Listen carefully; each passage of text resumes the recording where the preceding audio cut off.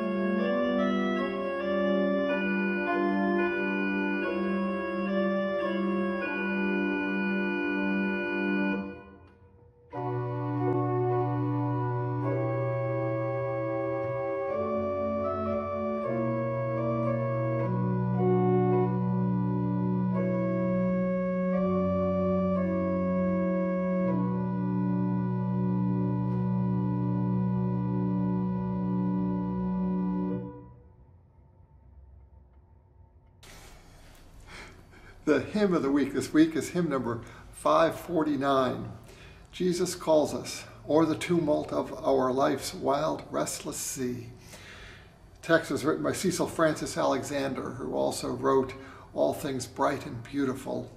The tune that we're singing is David Hurd's tune.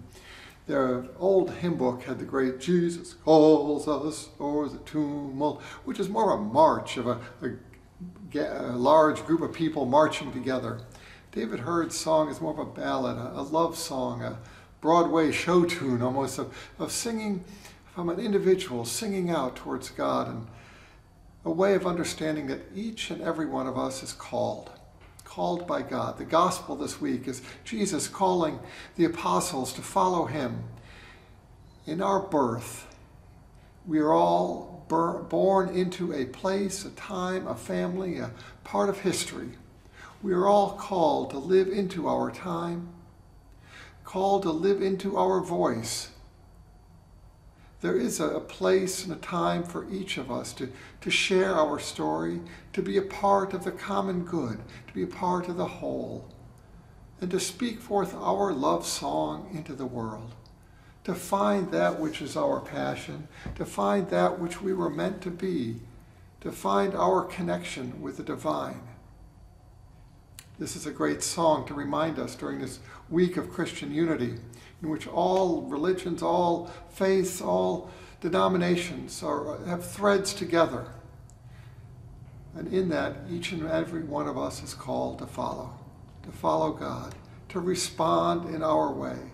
It's not always the same, but it is from our heart. It is from our mind, our body, our strength, our very soul, that we might too sing out our love, our concerns, our prayers, our hopes, our fears, our anxiety, and our anger, but to sing to God our response, to move and to reply in grace and dignity.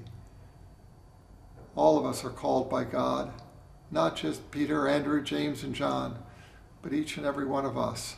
Let us join this great love song, a love song of the ages, a song in which has been sung for generation after generation, and the music of the past is stopping, and our time is now here.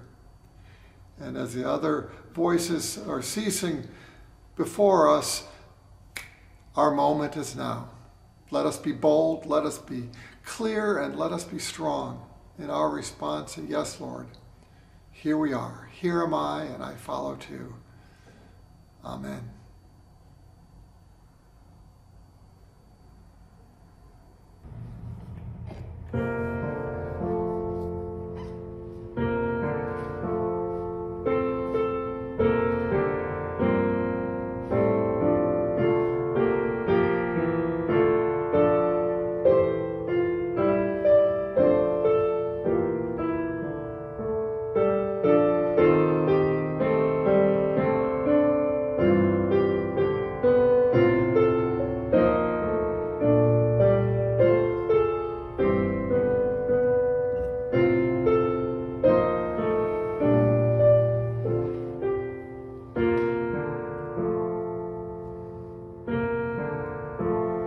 Jesus calls us o'er the tumult of our life's wild, restless sea.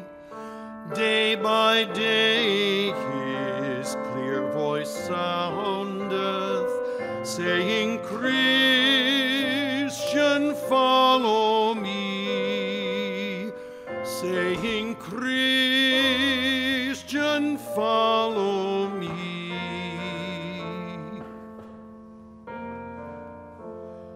As of old Saint Andrew heard it by the Galilean